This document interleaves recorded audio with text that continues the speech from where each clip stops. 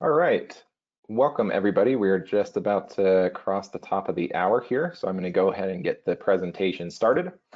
My name is Max Rohr. I'm going to be hosting the webinar today. Today's issue of edition, whatever the word would be for Coffee with Cleffy, is zoned in. We're going to be talking about zone valves and relays, some best practices and selection guides and things like that. So I'm going to go ahead and get started with the slides here. If you are having any issues with GoToWebinar, best case scenario, just close out of GoToWebinar and come back in. That's usually the quickest way to remedy it. They do have a tech support number, but usually the best way is just to quit and rejoin. We will have a copy of today's presentation as a PDF. Just hit yes in the post-webinar survey. And then we'll also have this up on YouTube, so you can refer to it if you have to leave early or want to share it with somebody else in the future. We'll get that up probably later today or tomorrow. Certificate of attendance. So we will send you this and it will show what the course was about, the number of hours. So in some cases you can self-report those. We're happy to supply that for you. And then our most recent edition of Hydronics is Troubleshooting Hydronic Systems. This is out now. You can get a hard copy of this. You can go to the hydronics.caleffi.com, so you can see kind of more resources related to this. It's more like a long scroll website newspaper type version of hydronics.caleffi.com, and we also have a PDF that you can download to your local drive or something like that as well. So a few different ways to get Hydronics. Next month, we're going to be covering a topic that will actually coordinate with the 33rd edition of Hydronics. So Hydronics 33 is going to be on heat pump water heater fundamentals. We'll have that ready to view for the next webinar in July. And I'll be walking through some of the applications and ways to use heat pump water heaters and to decide if and how a heat pump water heater would be a good fit for a project that you're looking at, either residential or commercial. And today, I am going to bring onto the line Greg Tubbs and Bob Hot Rod Rohr. They're going to walk us through some of the slides today and cover the topic. And I will do a quick introduction here for both of these guys. So Greg is an application engineer. He has 20 years of experience, a lot of it in the field. He's one of the voices you'll hear if you call the tech support lines. He's the person that I call if I'm looking for some sort of confirmation, like, hey, Greg, did I size this right? Or do I know what I'm talking about here? I usually will send Greg an email or a chat or give him a call or something like that to make sure that I'm pointed in the right direction to give good advice to the customers. Really good on the tech support lines, has a good temperament for it. So he's going to walk us through some of the things that have come up over the years on the tech support line today. Also with us today, we have Bob Hot Rod Rohr, a 2020 through 2023 Carlson Houlihan Industry Excellence Award winner. He got an extra bonus year there because of COVID, because we didn't have the handoff.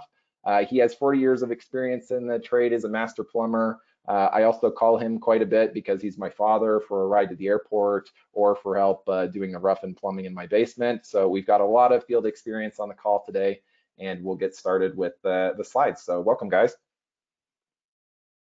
Thank you. Okay. So to start with, we'll go over a little bit of the topics that will be covered in the webinar. Here's what we're going to be up to today. So a lot of this relates to products that we sell. Sometimes we do these Coffee with Cleffy webinars on topics that we don't really have any product in our catalog related to this. This will be a webinar where we're going to talk about a lot of products that we sell. It won't be a sales pitch. It's going to be how do you apply these products properly, and these fundamentals would work with other products as well. So we're going to try and give you an industry overview of zoning with valves and pumps, and also relay boards to make sure that we've got kind of the right selection for the right project.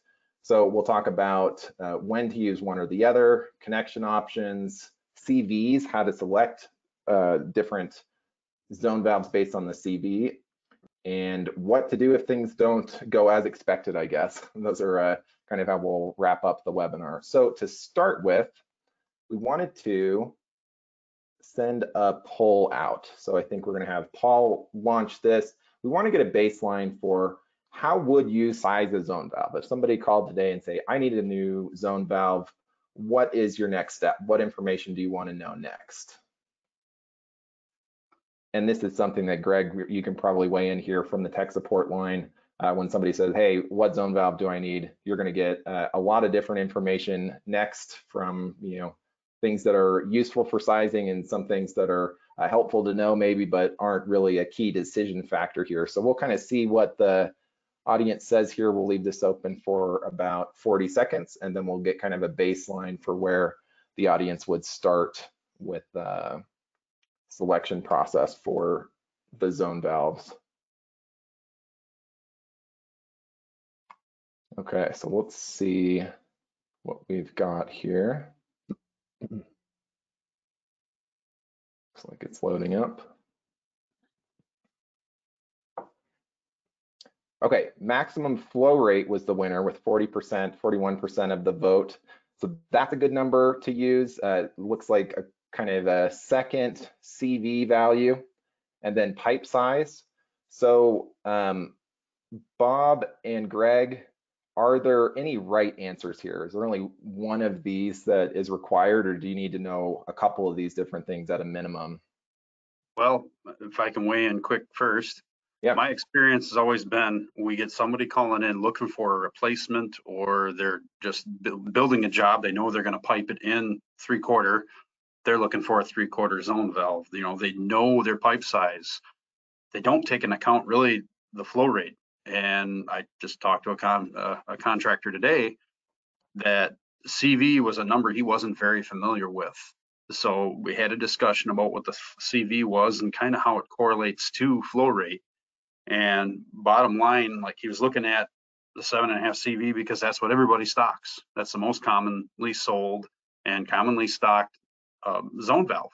So he's going, well, after he figured out what that correlated in GPM, it would have been much bigger than what he ever would have needed for this job. A small house, maybe 1,000 square feet and 2 zones. So he elected to go to a smaller CV.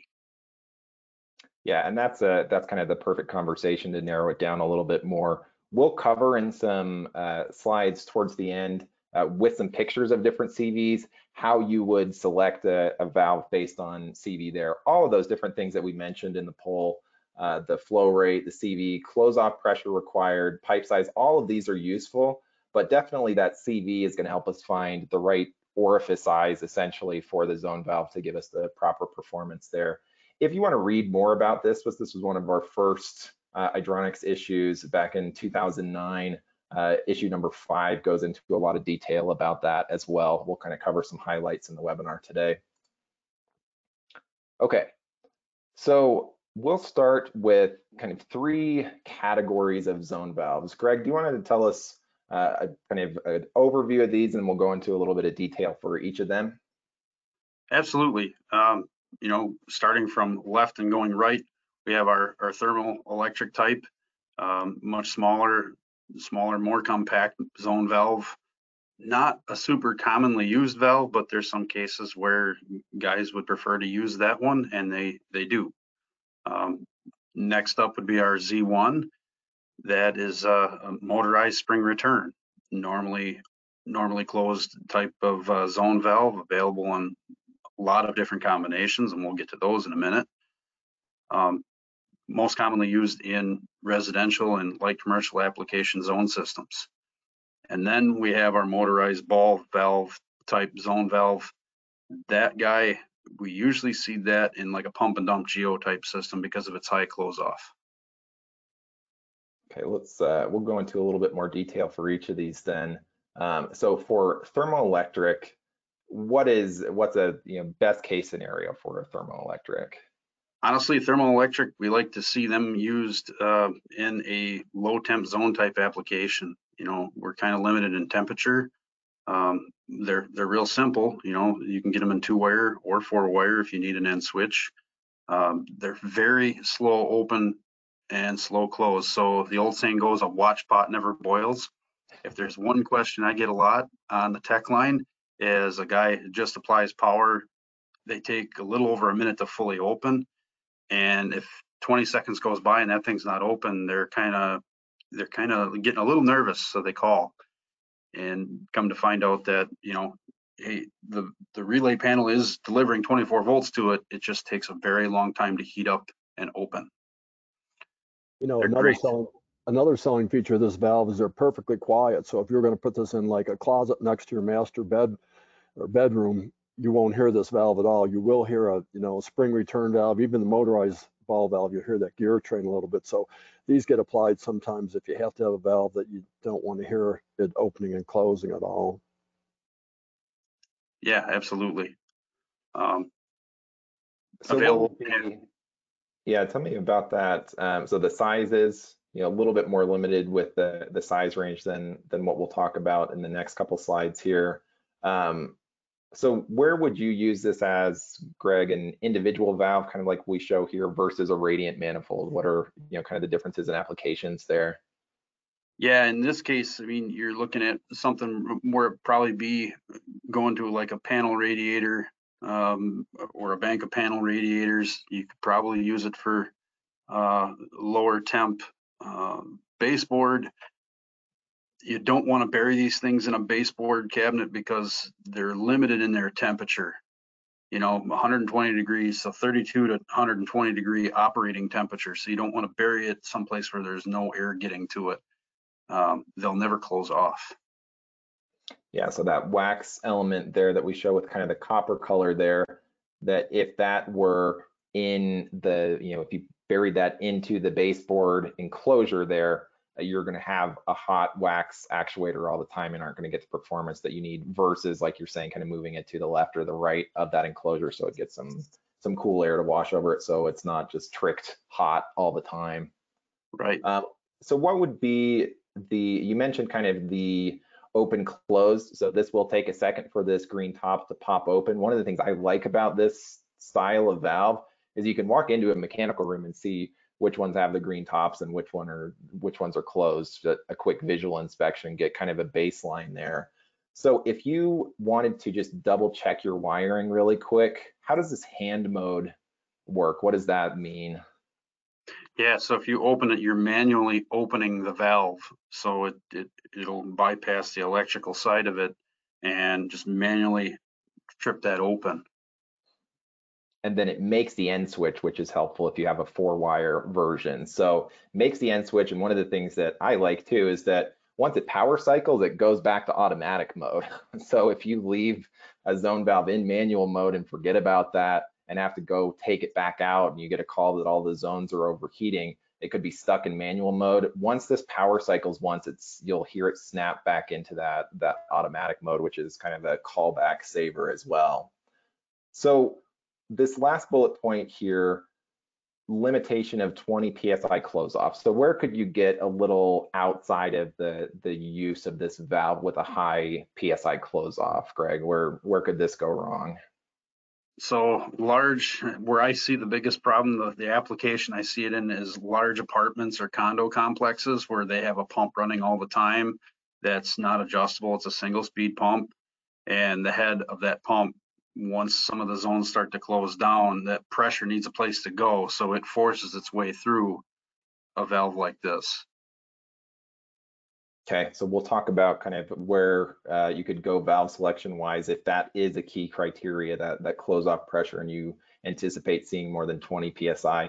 There's really high use of this valve in Europe where they've been using variable speed pumps for a lot longer too. So this is a great pairing with an ECM circulator. It's going to be low pump energy, low circulator energy, paired with low electrical energy to keep this thing open, that we'll look at in an oscilloscope chart a little bit later in the presentation as well.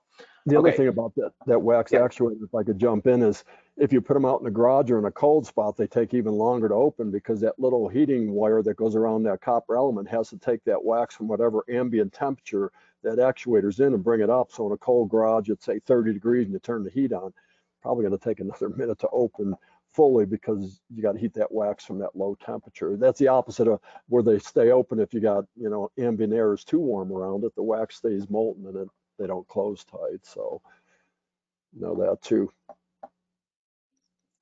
That's a good point.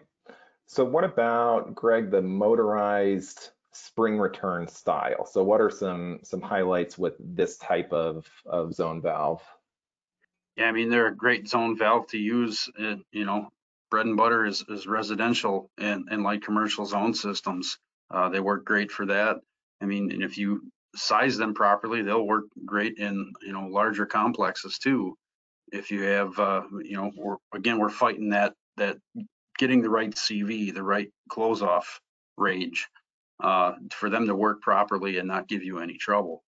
But we have a lot of different varieties of these in connection type, CV, and different types of motor, normally open, normally closed, 24 volt to 120, end switch, no end switch. Honestly, if you guys have questions or looking for something, you know, maybe you're not sure what you need, call us and we walk you right through it. We go through that list of many products we have, and we help people make the right selection. And this one, we pointed out as well that this max temperature is going to be higher. So if you did have an application where the ambient temperature is a little bit higher, or whatever is, you know, the fluid, or even up to 15 psi steam can be a fit here, where you wouldn't want to use that through that thermoelectric actuator. That's going to be outside of tolerance there. I put this screen grab in the middle. It's too small to read.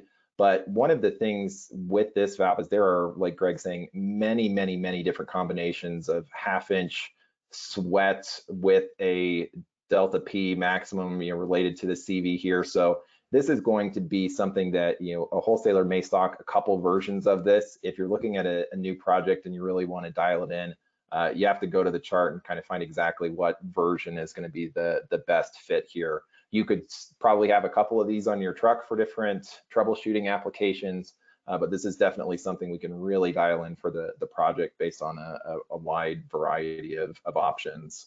So this valve, one other thing, is also available as a normally open and a normally closed, and be aware of that when you go to change out an actuator, because there's engineers out there that are still designing buildings with you know, normally open valves, and if you put the wrong head on it, then that's not going to give you the result that you're looking for. So be sure that you look at the actuators when you swap one out. Make sure you get the right configuration back in there.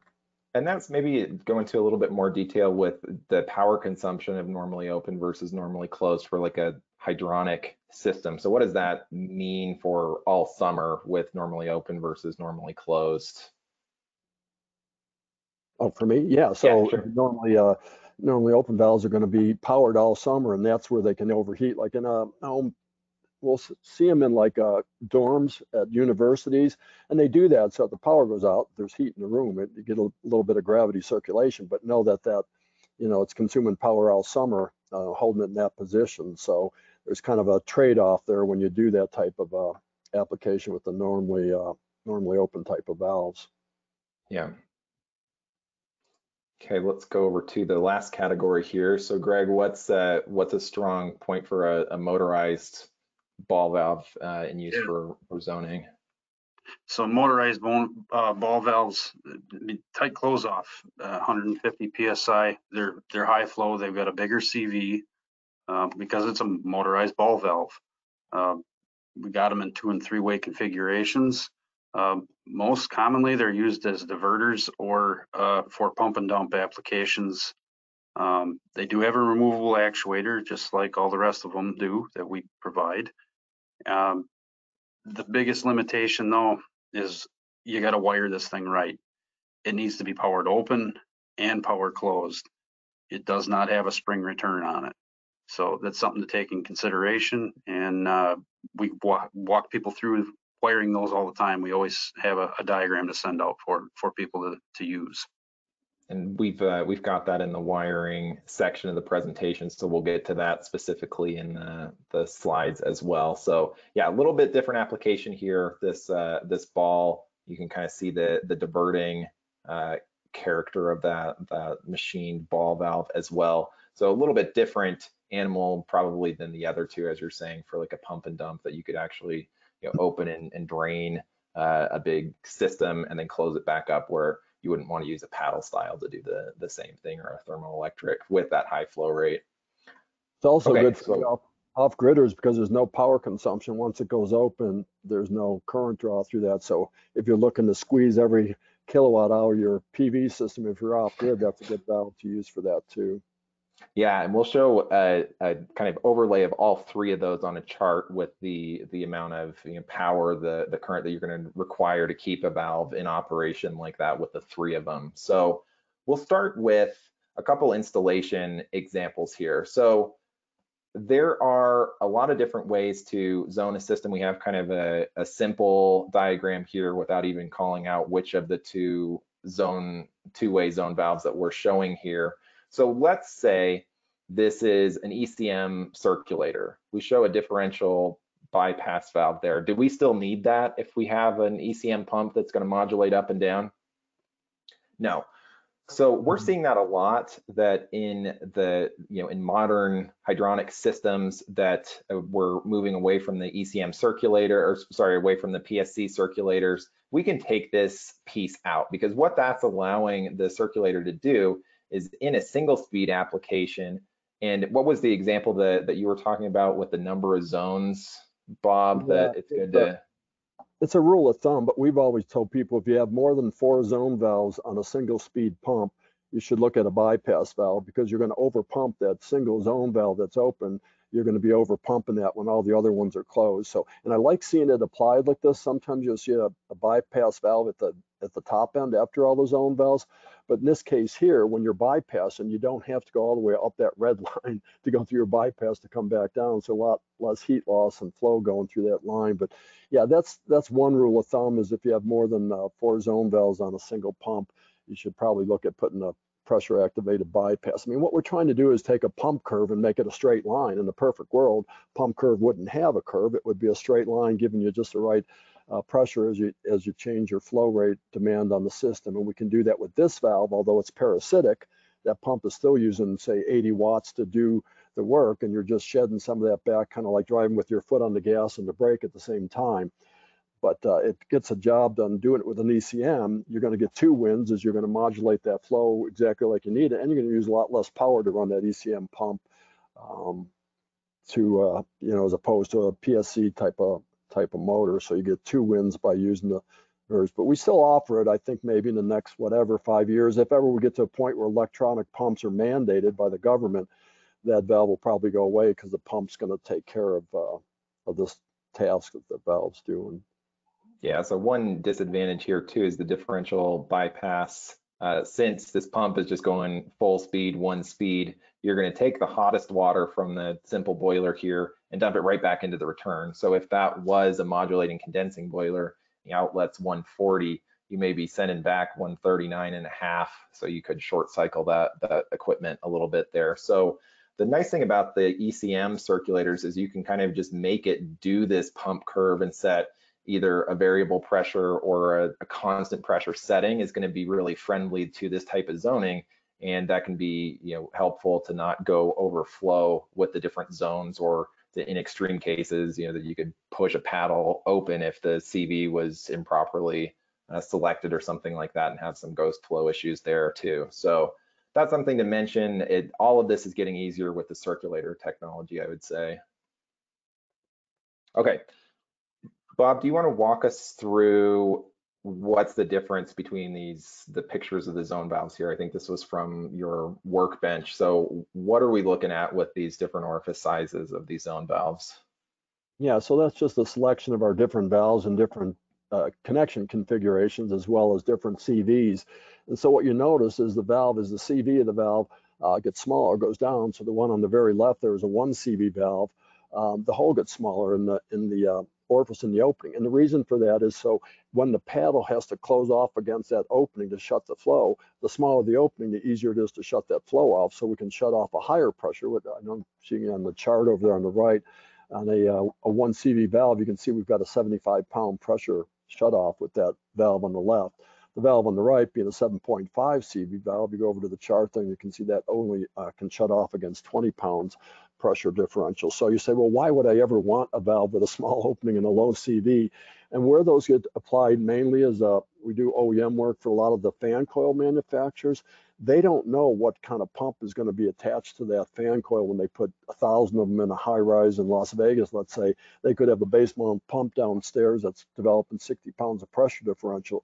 So by putting a low CV valve, they assure that they've got the highest shutoff pressure, not knowing what the pump that's going to be applied to that zone valve is. So that's where you'll see them, and that's where for the fellows that do commercial service work or repair work, that's where you want to make sure that if you're replacing a zone valve or an actuator, that you look at the CV of that valve. If you put a 20 CV valve on a job like a high rise in Vegas, again, let's call it, there's a good chance the heat's not going to shut off in the room or the cooling because the pump is going to push that little paddle open. So we give you quite a selection there. You can see we go from a 1, 2.5, 3.5, 5, and even a 7.5.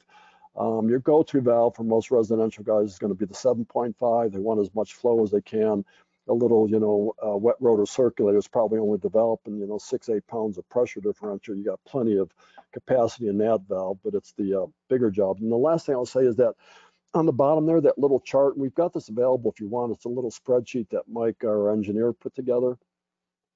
And what you can do with that, in the yellow boxes, you can insert, if you know the CV of the valve and you know the flow rate, you can put it in there and you can see what the shutoff is available. And you can use it in any configuration. If you don't know the CV of the valve, but you can measure the pressure differential, you can calculate what that CV is so you make sure you get the right valve. So it's kind of, and that works for anything, by the way. It's not just for zone valves. It could be a mixing valve, it could be a ball valve, it could be a Y strainer, it could be a check valve. If you want to know what the the pressure drop is going through a 7 CV valve over there on the right, the flow is 13 gallons a minute. You can see what the it's going to give you that calculation. So if anybody wants that, let us know. We'll send you that spreadsheet. It's pretty handy for sizing and troubleshooting for everybody. And then one thing on this slide that I'll mention is we've got this little low lead symbol next to a couple of the zone valves. There are, and I'm kind of off book a little bit here, there are some applications where people will do a mixed hydronic and plumbing system. My short recommendation there would be to not do that. There are some ways that you can kind of work around that with different CVs and low lead body that would be applicable for plumbing systems. We've never really seen a building that's done a great job of mixing hydronic and plumbing that doesn't become kind of a big Legionella risk, and you're trying to use different pressures for what would be a much lower pressure hydronic system versus a much higher pressure plumbing system. It's a hard thing to merge. So just as a kind of a side general recommendation, we do have a low lead version of our zone valve in some configurations, but those combination heating and plumbing systems are something that we generally have customers avoid if possible. And the other thing too with that is it's an introduction to a lot of oxygen, right? Yeah. So oxygen's hard on separators. It's hard on a lot of parts and pieces, and we've seen some systems where they don't use the right types of pumps or other parts in the system, and they will rust and corrode and fail eventually. Yeah, so just two technologies that are kind of hard to merge well. Okay, so we're going to play a video here. Bob, do you want to give us a little bit of an overview of how the motorized zone valve works that's kind of a little different than the so the way it works is, when you put power to the motor, a little synchronous motor in there winds open and opens the valve. And when you take power off of that spring that's in there, some of them use like pullback springs. We use more of a wound rotary spring in it. That's what closes that valve. So if you think about that, is that when that valve opens, it's opening against that spring tension, and you're winding all that spring tension, all that inertia into that paddle. So when that paddle closes, if you take a slow motion video and put it up to other brands, I will say, of zone valves, when they close, that paddle actually hits the end and it bounces once or twice until all that spring inertia is wound out of that motor. It's like a little flywheel that you build in there, and it winds and it bounces like that. And that's where you can get water hammer. If you've got a zone valve that, close and you hear a bang, bang, bang a couple times, it's that paddle trying to come to rest. So the engineers got together and said, well, what if we put like let's call it a clutch mechanism. And the analogy I use is, let's say if you've got a stick shift truck and you come up to a stop sign and you don't push in the clutch pedal and you just push on the brake, it's going to ka-chug, ka-chug until you stall the engine. So what this little lost motion gear and that little tab that goes into that 270 degrees of lost motion that we router into that gear, it disconnects the motor from the spring. So when we shut that valve off and it closes, now we've got that motion, that 270 degrees, that the paddle can shut and stop, and then that spring tension winds out of that motion. And the other thing it does is when the valve first goes to open, it has to open against that spring tension.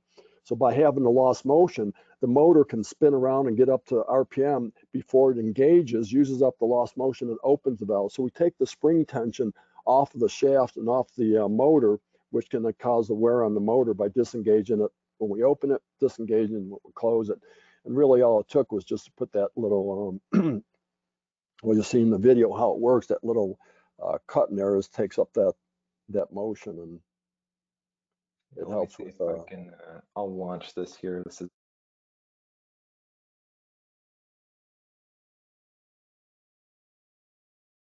Oh, you'll have to unmute yourself, I think, since the video played. So there's the other thing. While you're there, you can see that the gears, and we've got a actually transmission in our zone valve. It's not just a pinion and a sector gear that's stamped out of brass. So you can see where it wound through, caught up to that lost motion, and now it opens. And notice too, the spring that we put in there, we wind the tension on that spring. In the bottom, you'll see a little plus mark where we put a little torque wrench in there and wind it. So all of them get the same close-off pressure. You can't do that with like a screen door type of spring. You're dependent on the manufacturer to make sure all those springs give you the right tension, but we can actually wind exactly the tension we use. Now let's see when we disengage it. You see the spring is pulling the paddle closed in there. And that top, see the lost motion goes out. So the paddle closed, you can tell by the spring, went against its seat, stopped, and then that motion wound that spring tension that's still in there in the motor, it wound it out. So it was just a way to make a little better zone valve. It's not a valve that's not under spring tension all the time, and also helps with water hammer issues that some of the other brands, they say, well, unhook one of the springs, but when you unhook one of the springs, you've changed the close-off pressure of that valve. So now your 20 PSI close-off pressure on an 8CV zone valve is no longer 20 PSI when you unhook one of the springs, because that's what's giving you that close-off pressure. So it's a kind of a hack out there, but just know that you're giving up one thing for something else when you unhook a spring. I think that's it. They don't come in that color though. Yeah, this is a special Italian animation that we had all the extra colors there. We have to 3D print that or something to get the colors like that. Okay, so let's say you have a suspicion that the zone valve is not working well. So with the motorized zone valve, what can you do in the field to kind of see what's going on there?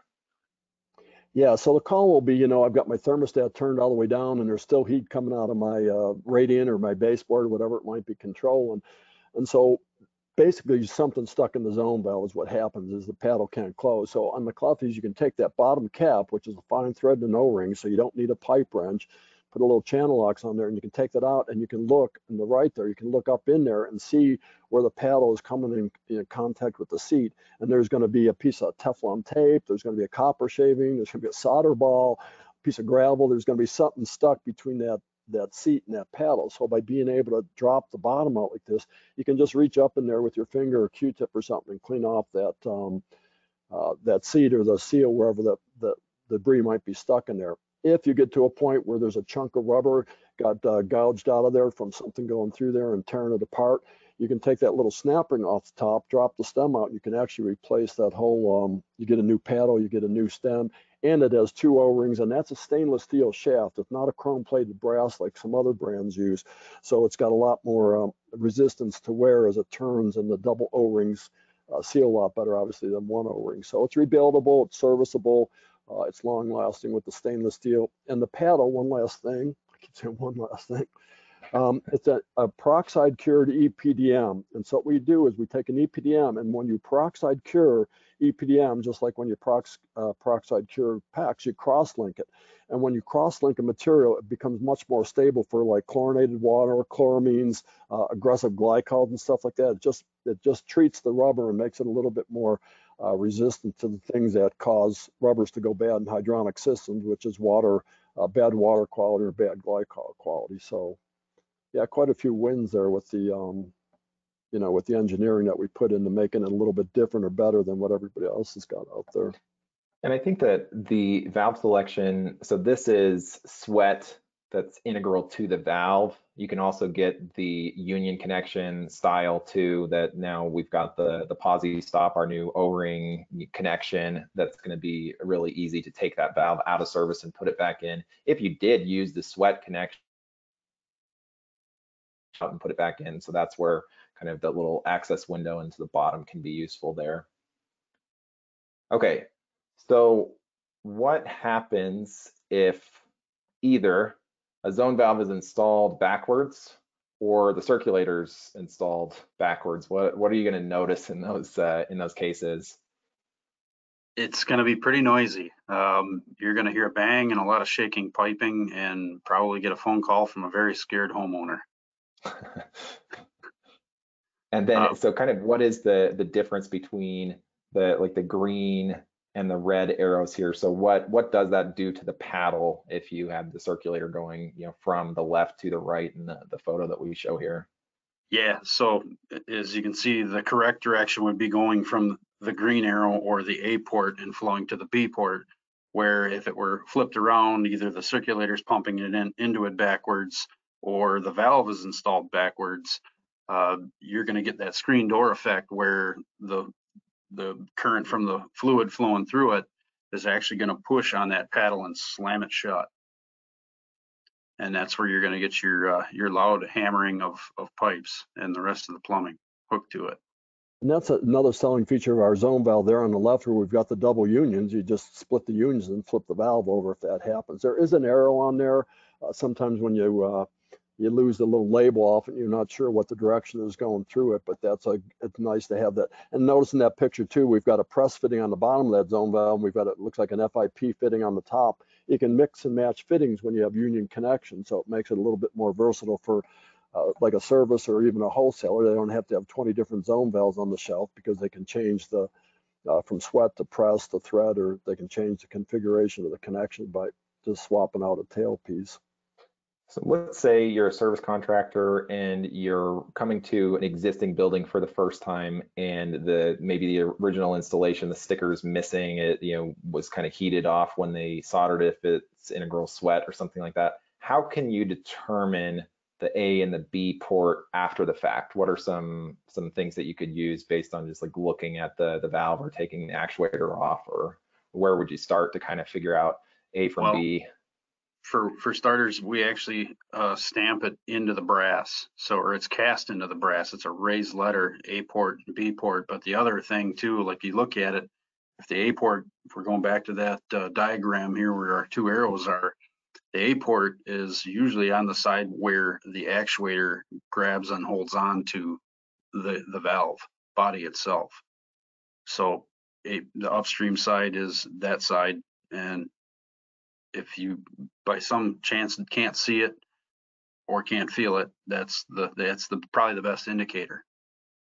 You could also take that bottom cap off. It'd be a little bit more work. You're going to get wet doing that, but you could take that off and see which side the paddle's closing onto us.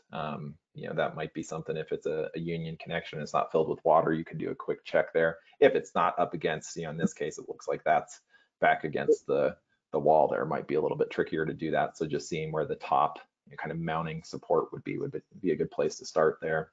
That cutaway on the right, if you had some of the other brands out there and you put them side by side, even without them cutaway, you'll notice that our volute, you might call it, or the, you know, that casting, that's forging, that section is much bigger than some of the other brands. And so when you have a bigger chamber, like a hydraulic separator, what happens is the fluid slows down as it comes into that big chamber, and it makes it easier for that paddle to shut off. If you were to make that just a small pipe with a, you know, just a paddle in there, you wouldn't have that chamber for the velocity to decrease and be able to shut off against the flow easier. So costs a little bit more brass, and it looks a little bit bigger when you put it in insulation, but there's a reason that we, you know, go to that expense and that trouble to make that bigger. Again, let's call it a volute, like a pump volute that the flow goes through. Okay, so let's switch over to some wiring considerations here. So Another good resource if you're looking for help to figure out, I don't even know where to start to zone this thing. Why would I choose 1 versus 2 versus 3, different piping arrangements? This Hydronics number 14 is a good look at that to figure out, hey, I could put in a hydro separator and I could do a variable speed pump here and valves versus doing it all with circulators or something like that, and kind of finding the combination. One of the things that's helpful too is that we'll publish these piping diagrams as they align with the wiring and color coded too, which is helpful to make sure that you're getting everything lined up with where pump 1 is versus pump 2 and things like that. So we talked about this a little bit before. So let's say that I am off grid somewhere in the mountains in Utah and I just have PV. I'm trying to go with the most energy efficient system possible.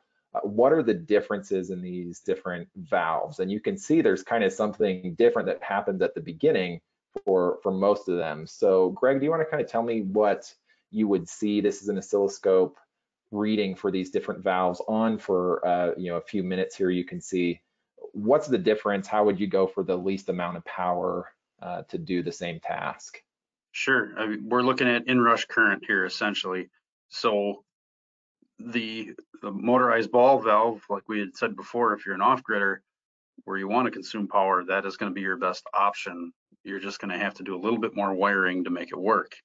Where the Z1 is kind of the middle of the road when it comes to amp draw and continuous draw. And then we have our thermal electrics, which take a bit more juice to get going. And then, as you can see, they tail off.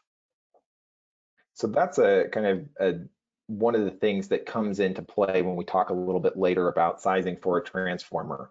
You want to size best case scenario for all of the peaks here. So if we're going to size for a zone valve relay for the thermoelectric actuators, even though 99.9% of the life of that actuator may be way down here, which is a lower amount of power, we want to make sure that if there was a blackout or something where all of the zone valves are going to come on at the same time, they're all going to be calling for heat.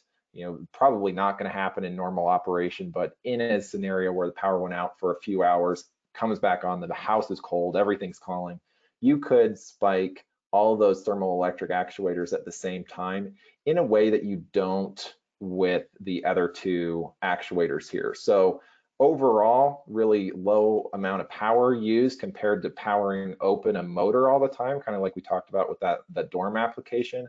But you need to size for that inrush current, that first startup amount of electricity, and that's where there's a lot of difference in transformer sizing if you're using this number at kind of the run out here once it's nice and warm versus starting up a cold one or in a cold garage or something like that, where you're going to have just a little bit more power required at the beginning that can start to saturate the transformer. And we'll kind of show some examples of that as well.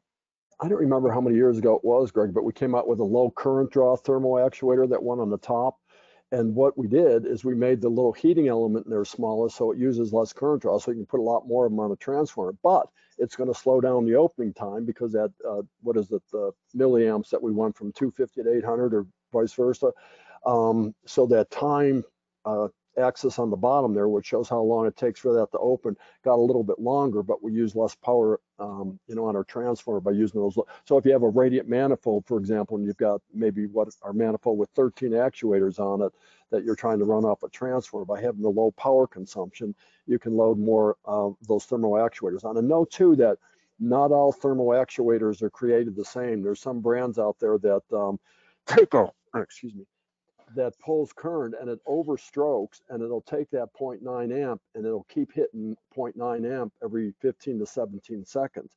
And you need to be aware of that when you try and put a lot of those high current draw thermal actuators on a transformer that pull that current on a pretty continuous basis, where you can see this one, we hit it and then we drop down to that low current draw after the wax heats up and it opens. So you got to look at the rating on the actuators when, I think that's our next slide or step here, is how to size a transformer with the different types of thermostats and actuators.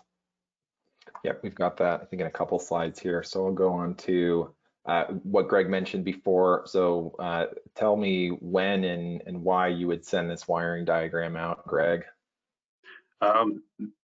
The when and where and why, a lot of it is because this is not a product that gets used super often because of the fact that it needs to be powered open and powered closed.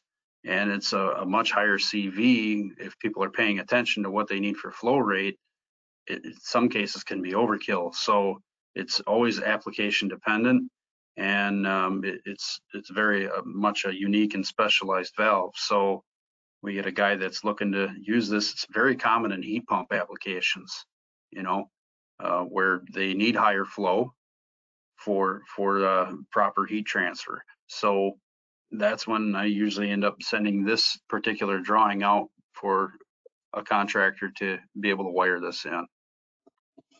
Yeah, And this is in our installation manuals as well. And you can kind of see 2 wires in, 3 wires out. So, you know, how do we kind of adapt that to the signal we might have on site?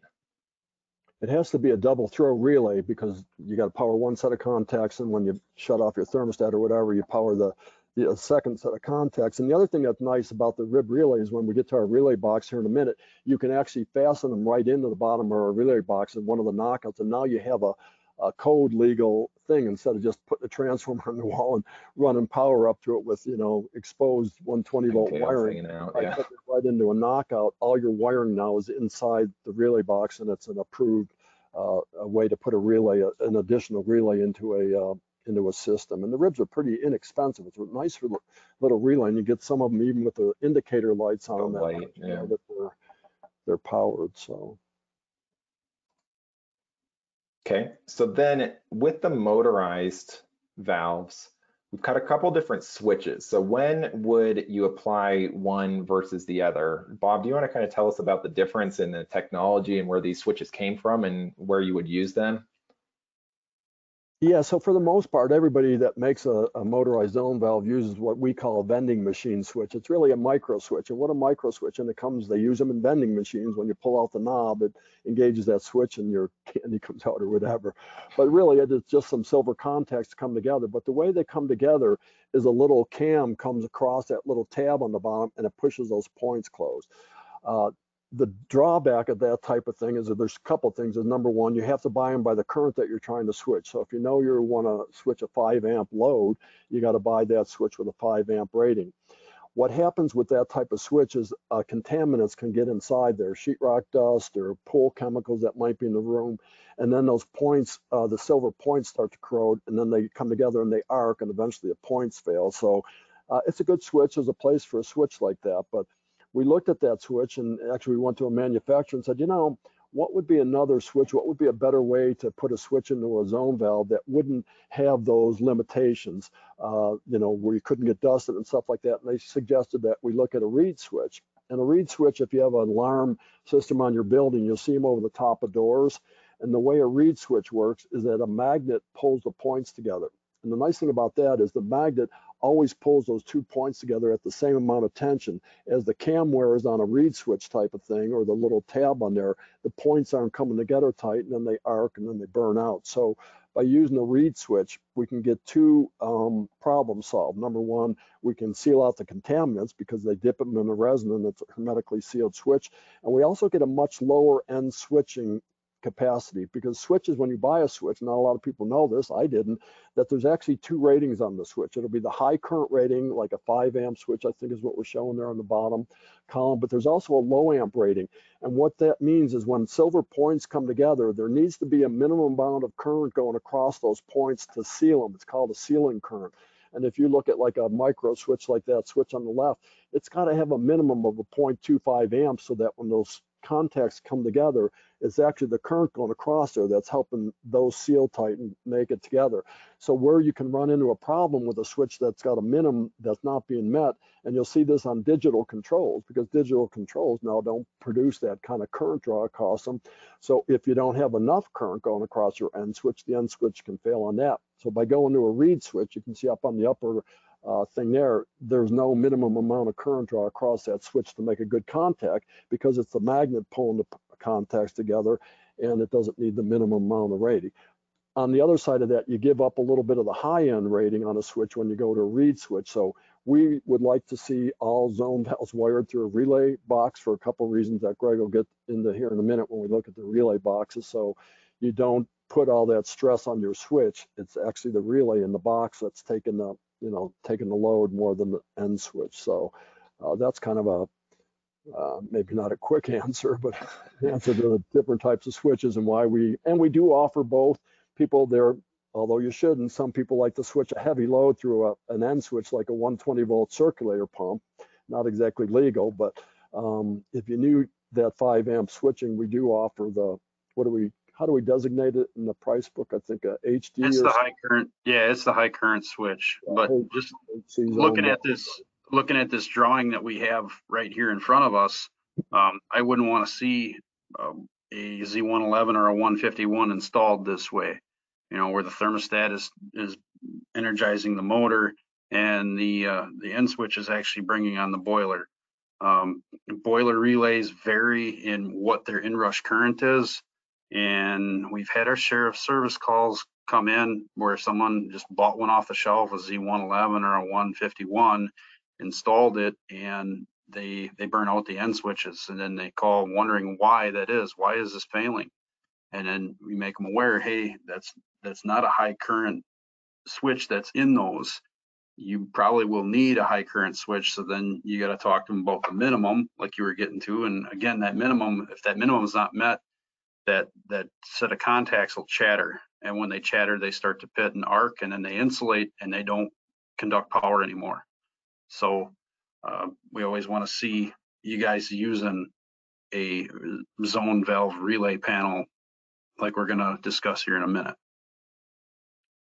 So yeah, let's switch over to some highlights, I guess, for zone valve relay wiring. So this is going to be a different approach, and we can kind of have the relays appropriate for circulators, for our zone circulators and things down here, and then also have some options for powering thermostats. Do you want to kind of both weigh in here what's important, what's useful about using an actual zone valve relay board when you're out in the field instead of just, you could make all of this with rib relays or whatever? Why would you use this type of device instead? Well, I think a lot of it is too just a nice clean install. I mean, trying to troubleshoot a system that is full of peanut relays or rib relays and wire nuts and wire dangling everywhere, it's hard to keep that neat and orderly and really know, unless you're really good at labeling things, which we know a lot of people aren't. This is all one package. You tie it in, it's all labeled already. The fact that you just land wires to it, and it's got switches and lights on it, lights to indicate that you're getting a call for heat, and then you're getting end switch closure, and things are energized. Yeah, and the other things, there's a couple things you want to do is you want to protect the system. So if you notice over on the left of that board, there's 2 Molex plugs. So on our relay boxes, you can remove the transformer just by plugging out that Molex and plugging a new one in. But to the left of that, those 2 little yellow, can you quite see them there? Yeah. Those are little thermal overloads. So if somebody shorts out the thermostat or the wiring, or the sheetrocker put a screw through your wiring out there and you hook it up to your board here, that will protect the transformer. So it'll just pop. If you unplug it, wait a minute or two, plug it back in, you'll actually hear it pop. It'll come back on. So it's kind of like a circuit breaker, but it resets itself like on a motor. When the thermal overload goes out, you wait a minute, the motor comes back on. So that's going to protect you that way. And then on the bottom there, all those screws, notice that there's a lot of connections there. So what that means is when we sent this to UL for certification, we thought we were going to have to put a divider between the low voltage and the high voltage side. Like most of the other relay boxes, you'll see there's a little piece of cardboard fiber that goes in there. And so it came back and I said, no, you're fine without it. And they said, well, why is that? We didn't know. And they said, well, you've got a connection for every wire that comes into that box to land on. There's no wire nuts required to wire your transformer leads together to your power. So they said, as long as you've got a screw for all your low voltage, you got a screw for your grounds, your neutrals, and your line voltage, as long as you've got a place to land those that doesn't require somebody going in there and making their own connection, you don't have to have the divider between the low voltage side and the high voltage side of the board. So it cleans it up a little bit. and it's nice to have all those screws. So if you've got, 3 green wires coming in that you're grounding your pumps or you're grounding your boiler, whatever, you've got enough screws on there to put 2 wires under every screw. So if you count the screws times 2, that's how many places you have to land wires. So that cleans it up. The biggest thing that I think happens with this relay board is on the top, you've got 3 connections. You got an R, W, and C, because a lot of power steering thermostats out there now really want to have a C, and we're going to talk about that more when we size a transformer.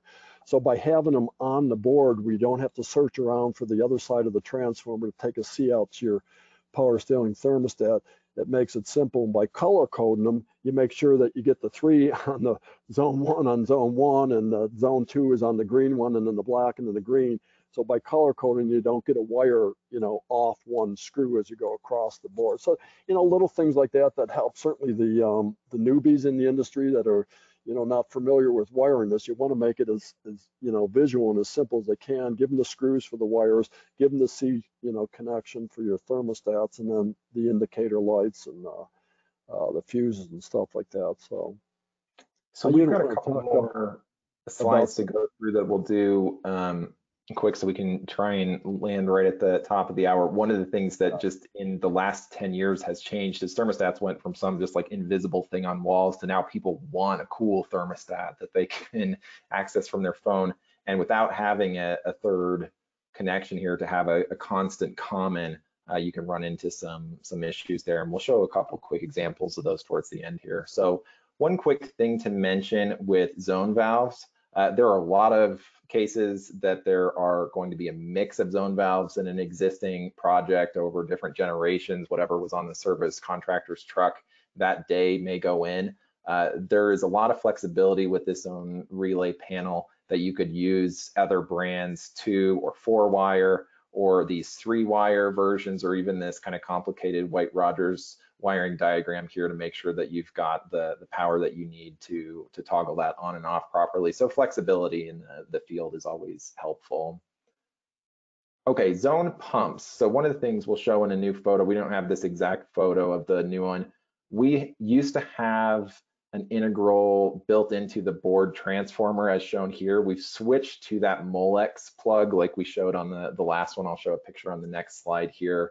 Any other highlights, Greg, for something that's useful with the zone pump relay if you're doing all your zoning with circulators instead of valves? Yeah, I mean, we have, I think one of the cool features is the fact that you can do remote enable with this, to be able to hold off the heating panel if the boiler is designated to do the domestic hot water. We got fuses in there, obviously, so if you have a problem on the high voltage side, it'll open a fuse. They're replaceable. Same style of thermal fuse on there, or thermal reset. You shut the power off and let it cool down, power it back up, and then start into your troubleshooting. And again, they're also, you can combine these together to make more than just a 3 to 6 zone panel. You can tie multiple panels together through the comms terminals, and you can even tie them together with a ZVR. That's been done a few times too, for those what we call Franken systems that are out there. Yeah, and I think we've got an example of that in a couple slides. So this is what this was. Greg went and took this out in the warehouse yesterday. The new zone, you can see this kind of big void that's left here because we now have a plug-in Molex transformer there like we do for the zone valve relay panel. So that's helpful to for troubleshooting and installation as well.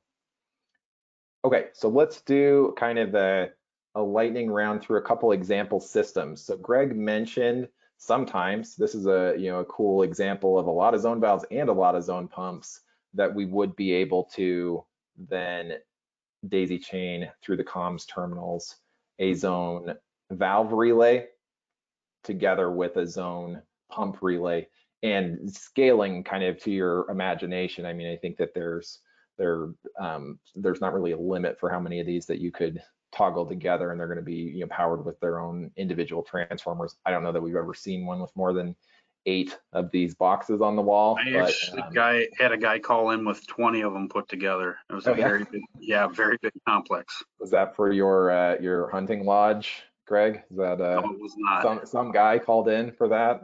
It was the vacation fishing lodge, actually. Yeah. Okay. So yeah, you can scale that as you need for the project. So if we get a call, so if Greg gets a call and they say, hey, this thing isn't working right, I've blown a transformer, or we don't have 24 volts anymore, what should we be looking for here? So Greg, do you want to kind of walk us through a couple questions that you would ask, and then we'll show 3 different project examples to see how this lines up to what to expect?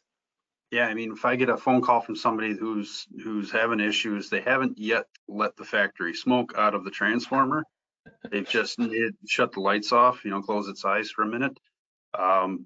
We start with isolating all the low voltage devices off of it if it's a ZVR panel.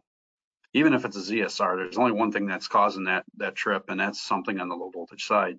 So we're isolating all the devices off. I'm having them reset power, and they can verify power too with a meter, make sure that they have 24 volts between R and C up at the thermostat connections.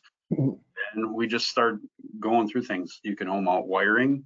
You can try and plug them back in one zone at a time if you don't have a meter, which there's plenty of people out there that don't. And that's kind of getting to it the easiest way is plugging things in one at a time and cycling it on, and whatever makes the lights go off, there's your problem. That's the start of it. And then we go through trying to figure out how to use that meter if they do have it, because not everybody knows how to use it. Okay, so let's do a couple examples here. We'll do kind of a bonus round. So I'll get a thumbs up or a thumbs down from the 2 of you. Do we look like we're in good shape here if we've got a 4 valve relay board? So we've got 40 VA. We're measuring 27 VAC at the transformer. So we say 24 volts as an industry, but you want to check your transformer because it with no load, you may see a higher number there. And when it's fully loaded down, you may see that number come back down. So, what are we actually looking at the job site if you're getting more than 120 volts in or something like that too? Let's say we've got 3 mercury bulb thermostats, kind of old school technology there. Still a little bit of a resistor there, so you may still have a load. It seems like you should have 0, but you may check with your thermostat manufacturer. You may have a little bit of a published load there. And then we've got 3 motorized zone valves, kind of like shown here. So thumbs up or thumbs down here. Got a thumbs up. Okay, we've got a no vote from Bob. So we've got we're going to say we're in the green here. So if we add all this up, we're under our 40 VA transformer capacity. We're in good shape with the installation kind of as shown here. This was actually a job site that Cody Mack, one of our other trainers, did that looks really nice with the connections back to this panel. So example 2, we've got a few boards on the wall here. We've got a lot more zone valves hooked up to them. This is a cool project from Phillips Lake Home Comfort. So thumbs up or thumbs down on this one. We've got each panel is going to have 80 VA if they're a 6 zone valve relay board. We'll say that we've got a simple programmable thermostat. So that's pulling in 11 VA there. Thumbs up or thumbs down on this one. Thumbs up. Okay, nod yes from Bob. So okay, yeah, we're in good shape there. We're going to be under our 80 VA capacity.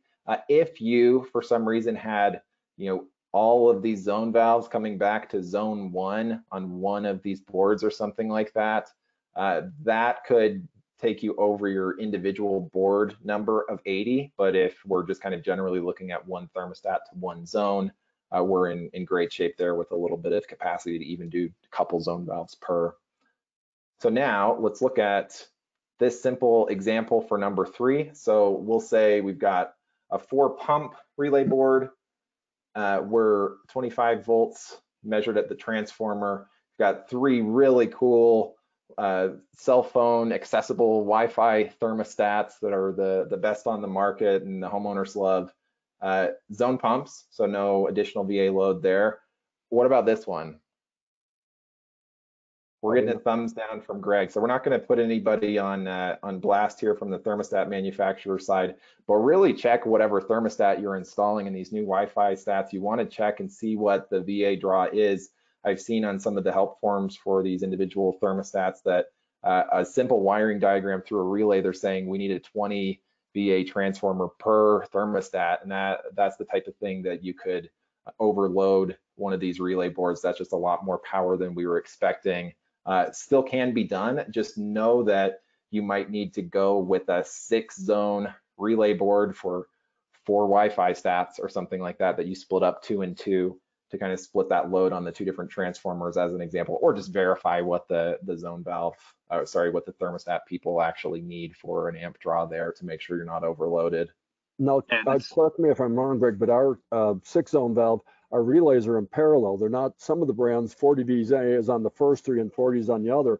Right. We got 80 VA across the board. So if you did have 6 high draw zone valves on zone 1, you've got the 80 VA available on. That's a good point. Board, yeah. Not half and half. So that can help. Yeah, not to actually split it.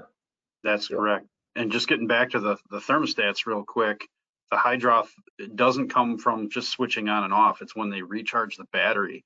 That's when we see the problem with over amping. So when some of these go to recharge that little coin-sized battery, and they're really putting a lot of draw in, and if they're all installed at the same time, they all hit the recharge at the same time, and that's what usually overloads things. Yeah, so that can be a tricky troubleshooting thing too, because you could go measure it right now and not see a big draw, and then it pulls that big draw to charge the battery, and you're going to be in a different shape after you've left the troubleshooting scenario or something. A year later, you've had calls, but it worked fine for the first year, and now it blew out. Well, the battery hit the charger, a year later, and now you're over current. Okay, well, I think that takes us to the end. So we'll maybe see if Kevin has any questions that came in that would be good to address while we're still in the webinar. We also get back to everybody who sent a question in. So if you've got something that seems like it's more job site specific, we'll reach out to you and make sure that we get an answer to you if it's something that's a little bit more complex, or we've got some follow-up questions about anything that sticks out on the technical question side. Yes, we have a question for Greg. What's a pump and dump? A pump and dump, that's a geothermal system. So where water is brought in from the source, run through the geothermal heat pump, and it is dumped back out into the source. So through a pond or into a creek or something like that. Perfect. Yeah, check with the locals on that one if that's legal to do too. There are some places where not everywhere it is. I mean, we have a few spots in our state here where the community actually allows that. Yeah, there's an interesting one of those for the University of Utah football stadium. Actually pulls into an aquifer, and they're allowed to do that. But they do heat pumps and low temperature kind of pump and dump geo exchange with an aquifer, and they're able to run a whole south end zone part of the stadium at really low temperature with that type of application. So, but check and make sure that that's going to be okay. Can be a good way to go. That's all we have. Ooh, great. Well, thank you, everyone. We'll wrap it up there with a couple of last slides. If you want to ask Greg a specific question, a less bearded version of Greg, you can call this tech support line and get directly to those guys, or email us. If you want a Hawaiian shirt, summer solstice version of Bob Rohr to answer the question too, reach out there as well, and we'll get that passed along to the proper channels. Let's see, so that there's all sorts of great troubleshooting advice from Greg and Dan on our podcast. Check that out. That can be a good drive into the job site way to hear similar information as well from the support lines. We love seeing your job site photos. We love to kind of repost those and share those with more people if you're doing cool projects out there. So tag us on these platforms, and we'll be happy to share your content. Thank you again. We'll get back to anybody that had questions that we didn't get to that were more specific. And that's all we have today. So thank you for joining Coffee with Kalefi. We'll see you next month for heat pump water heater applications, heat pump water heater considerations. So thank you again. We'll see you soon. Thanks. Thank you.